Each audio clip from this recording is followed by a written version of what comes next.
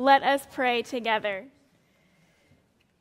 Lord God, we come before you today humbled by your word. God, humbled by your gift of grace. God, we ask that you open our eyes to see you, our ears to hear you. God, open our minds and our hearts to know you and to love you. God, speak to us today in a new way and help us to encounter you this morning. God, we pray this in your name. Amen. Who is personally familiar with crisis? A time when there is intense difficulty, trouble, or danger. I would imagine that many of us are, and you are just shy and not raising your hands. Whether it is a medical crisis, a financial crisis, whether it's a crisis of faith, unfortunately, we are familiar with the fact that crisis comes in all shapes and sizes. It comes in any season of life, and it comes at any time, usually when we least expect it. Now, how many of you have turned towards God in the midst of crisis? I see a few hands. Well, as your pastor, I can tell you that you do. Many of you turn towards God in the midst of crisis, and it is a beautiful testimony of your faith. It's an honor to walk alongside you all as you continue to take that next faithful step and to turn toward God in the midst of your crisis. But how many of you met God for the first time through crisis? How many of us, reaching whatever rock bottom looks like, have encountered God when we did not yet know him? Well, today we are going to learn about a man who was not a follower of Yahweh, but he was experiencing a crisis. He was in the midst of a life or death situation. He fumbled his way through turning to God. He had to set aside his pride and learn how to trust. And through it all, he found Yahweh. He found faith, and his response was to worship. This morning, we are looking at the story of Naaman the leper. You heard an allusion to this story a month ago when Andrew taught us about the beginning of Jesus' ministry in Nazareth. He began his ministry by preaching in his hometown, and it didn't go so well.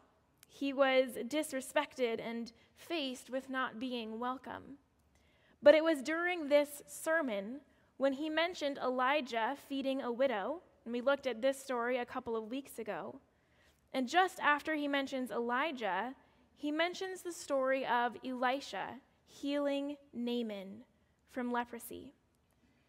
So we are still in our Luke sermon series, but we are taking a moment to look more closely at about how Jesus was defining his ministry by building on the ways that God was on the move in and through the Old Testament. The God of the New Testament is the God of the Old Testament. And Jesus Christ is not only the Son of God, but is God in and through the Trinity. Friends, we believe that God's character informs Jesus' character and his ministry. For we believe in one God. And this God, our God, has revealed himself through his holy word. And Jesus uses the word of God to inform his ministry. So turn with me to 2 Kings chapter 5, verses 1 through 19. You will see it on the screen. So let us hear of Naaman's story of faith, of trust, and this will make more sense later, Israel's dust. What can I say? I am a huge Tinkerbell fan. So friends, hear the word of the Lord. Now Naaman was commander of the army of the king of Aram. He was a great man in the sight of his master and highly regarded, because through him the Lord had given victory to Aram. He was a valiant soldier, but he had leprosy. Now bands of raiders from Aram had gone out and taken captive a young girl from Israel, and she served Naaman's wife. She said to her mistress, "If only my master would see the prophet who is in Samaria, he would cure him of his leprosy." Naaman went to his master and told him what the girl from Israel had said. "By all means, go," the king of Aram replied. "I will send a letter to the king of Israel." So Naaman left, taking with him 10 talents of silver, 6,000 shekels of gold, and 10 sets of clothing. The letter that he took to the king of Israel read, "With this letter, I am sending my servant Naaman to you, so that you may cure him of his leprosy." As soon as the king of Israel read the letter, he tore his robes and said, "Am I God? Can I kill and bring back to life? Why does this fellow send someone to me to be cured of leprosy? See how he is trying to pick a quarrel with me." When Elisha, the man of God, heard that the king of Israel had torn his robes, he sent him this message: "Why have you torn your robes? Have the man come to me, and he will know that there is a prophet in Israel." So Naaman went with his horses and chariots and stopped at the door of Elisha's house. Elisha sent a messenger to say to him, "Go, wash yourself 7 times in the Jordan, and your flesh will be restored, and you will be cleansed." But Naaman went away angry and said, "I thought that he would surely come out to me and stand and call on the name of the Lord his God, wave his hand over the spot, and cure me of my leprosy. Are not Abana and Pharpar, the rivers of Damascus, better than all the waters of Israel? Couldn't I wash in them and be cleansed?" So he turned and went off in a rage. Naaman's servants went to him and said, "My father, if the prophet had told you to do some great thing, would you not have done it? How much more then when he tells you, 'Wash and be cleansed'?" So he went down and dipped himself in the Jordan 7 times, as the man of God had told him, and his flesh was restored and became clean like that of a young boy. Then Naaman and all his attendants went back to the man of God. He stood before him and said, "Now I know that there is no God in all the world except in Israel. So please accept a gift from your servant." The prophet answered, "As surely as the Lord lives, whom I serve, I will not accept a thing." And even though Naaman urged him, he refused. "If you will not," said Naaman, "please let me, your servant, be given as much earth as a pair of mules can carry, for your servant will never again make burnt offerings and sacrifices to any other god but the Lord. But may the Lord forgive your servant for this one thing. When my master enters the temple of Rimmon to bow down, and he's leaning on my arm, and I have to bow there also, when I bow down in the temple of Rimmon, may the Lord forgive your servant for this." "Go in peace," Elisha said. This is the word of the Lord. Thanks be to God. This morning's text brings us to the middle of Elisha's ministry at the time when Israel was constantly at war with neighboring nations. Elisha helped bring Israel through battles with Moab and Aram. But Elisha is most well known and honestly is defined by the ministry of his mentor, Elijah. God commanded Elijah to anoint Elisha to succeed him as his prophet. And Elijah did just that. Elijah went to Elisha and threw his cloak around him, designating Elisha as his successor. And Elisha left everything. He left his vocation, his family, his home, and he followed Elijah, becoming his servant, training to be the next prophet of Israel.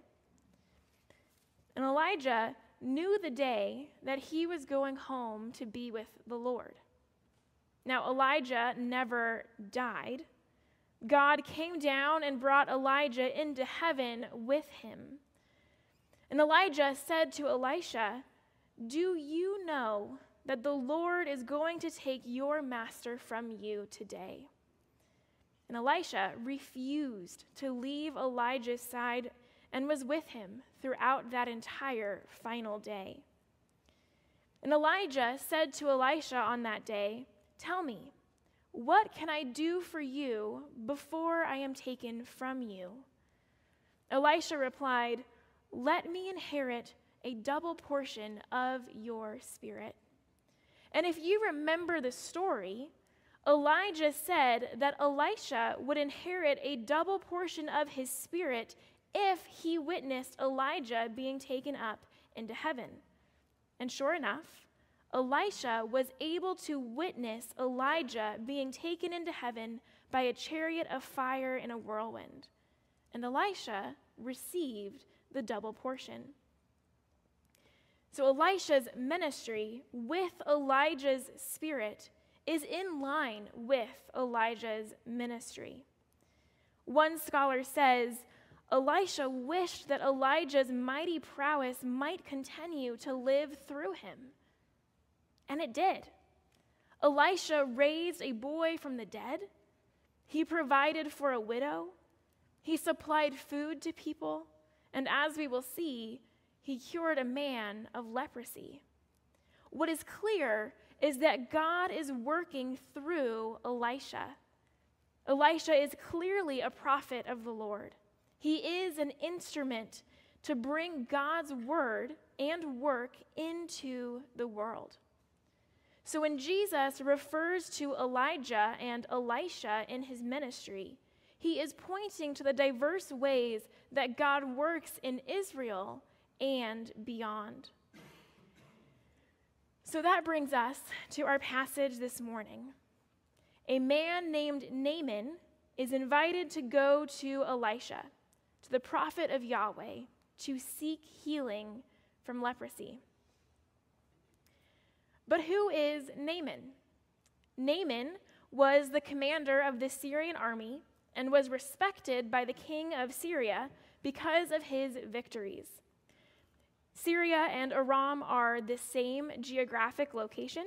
So Naaman was the commander of the Aramean army, and the king of Syria was the king of Aram. The New Testament refers to Naaman as Syrian. The Old Testament translates it as Aram. Same guy, same place, same king. And Scripture tells us Naaman was a valiant soldier, but he had leprosy. And as we heard last week in the story of Jesus healing a leper, leprosy is a skin disease that is life-threatening because it leads to severe infection. And leprosy does not discriminate. Anyone can be jeopardized. It does not matter if you are rich and can afford the best medical help, or if you are poor. It doesn't matter if you are from Israel or if you are a Gentile. It does not matter who you are, what you've done, or what society decides you are worth. Leprosy does not discriminate, and it kills. Naaman has survived many battles, but everyone knew that a battle against leprosy was a guaranteed loss. Naaman's wife had a servant. She was a young Israelite girl who was taken captive in one of the raids in a battle between Aram and Israel. And God has a habit of speaking through those whom society doesn't give a voice. And it's through this young girl that Naaman is pointed in the direction of Israel. She said to Naaman's wife, If only my master would see the prophet who is in Samaria. Samaria was the capital of the northern kingdom, Israel. He would cure him of his leprosy. So Naaman went to the king and told him what the young girl had said. And the king surprisingly said, "By all means, go." And he sent a letter to the king of Israel, legitimizing Naaman's trip. And Naaman set off for Israel, taking the letter and an exorbitant amount of money. He turned toward Israel. Is this the turning point of his faith?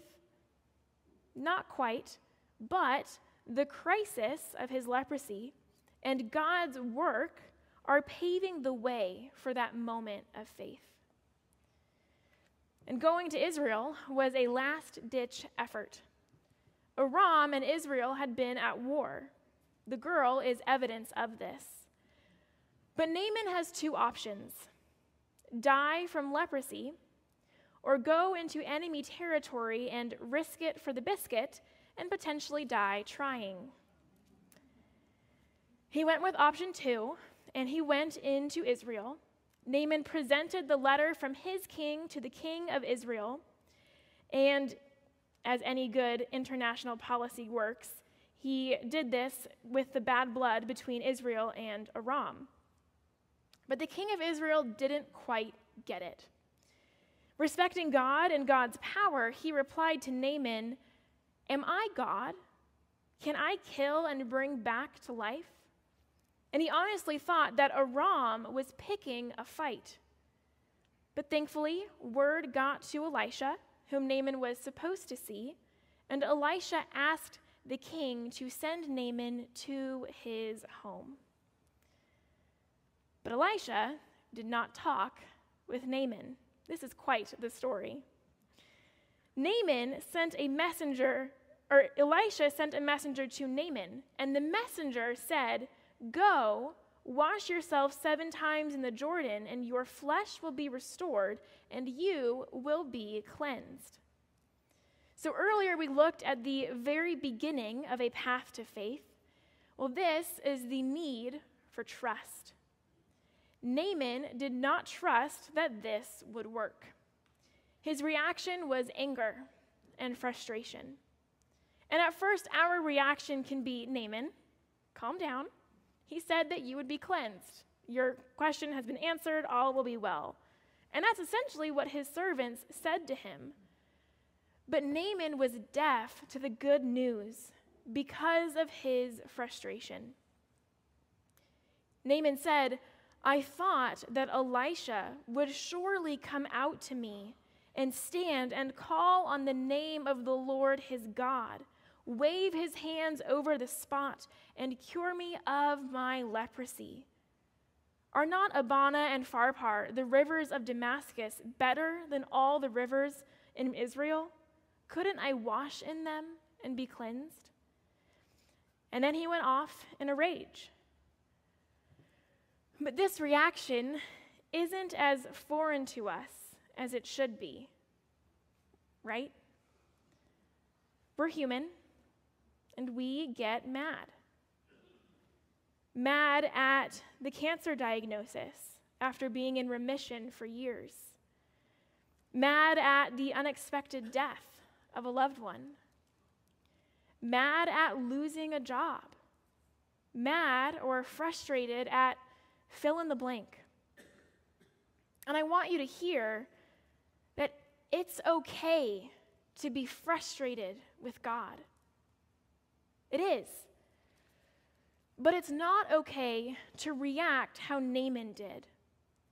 Naaman not only was frustrated, but he let his frustration turn him away.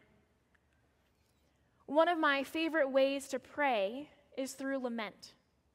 Honestly, without the ability to lament, I don't know where my faith would be today.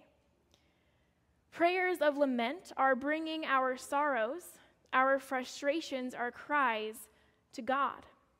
So rather than taking our frustration and turning away, we are taking our frustration and turning towards God. That matters.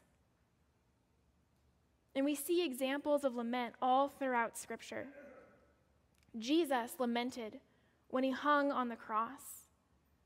David lamented when he was convicted of his sin with Bathsheba and his murder of Uriah.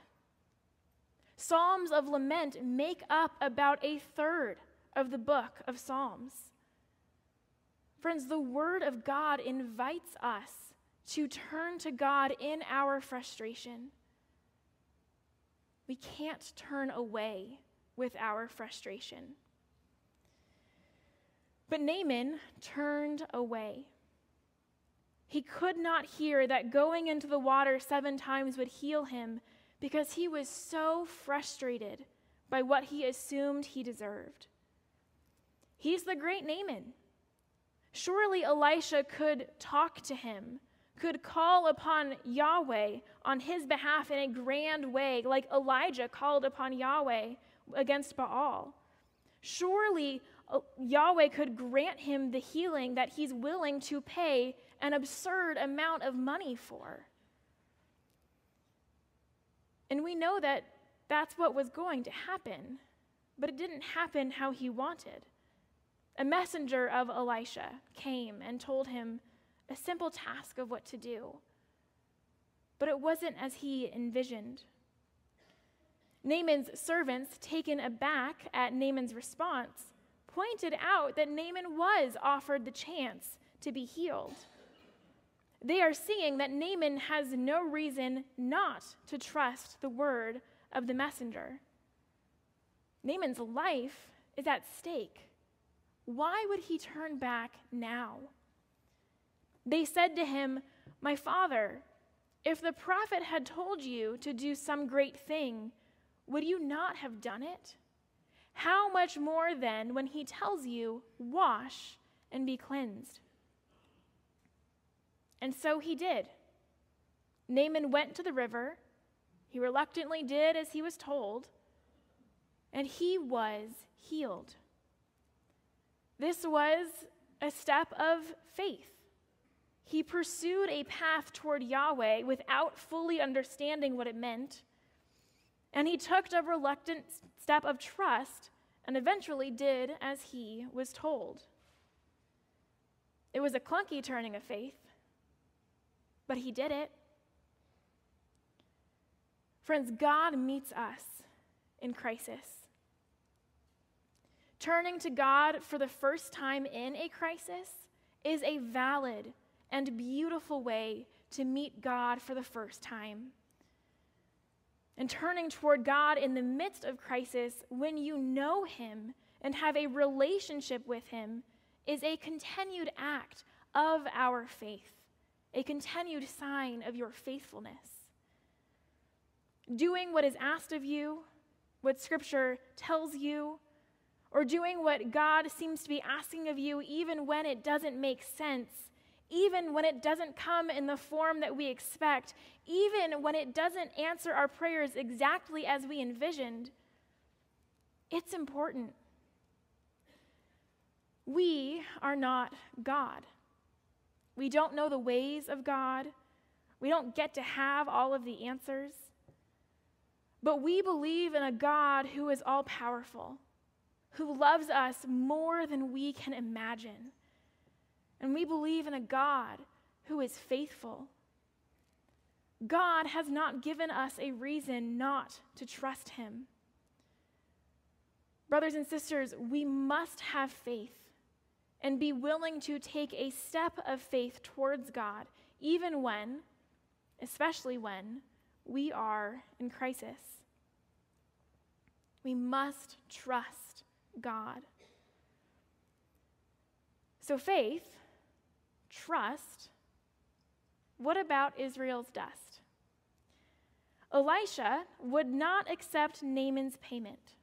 God cannot be bought. When we give our offerings to God, it is not done as a payment of services.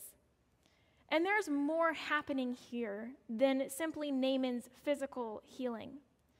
That day, after Naaman stepped out of the river for the 7th time, his soul was healed. He believed. He took a step of faith.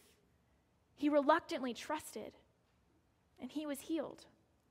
And he said, "Now I know that there is no God in all the world except in Israel." And we can see how God was on the move through it all, through the young Israelite girl, through Elisha, through Elisha's messenger, through Naaman's servants. God was there through it all and saw Naaman through his crisis of health and his crisis of faith. And how does Naaman respond? He asks for dirt. He said, "Please let me, your servant, be given as much earth as a pair of mules can carry, for your servant will never again make burnt offerings and sacrifices to any other god but the Lord. But may the Lord forgive your servant for this one thing. When my master enters the temple of Rimmon to bow down, and he's leaning on my arm, and I have to bow there also.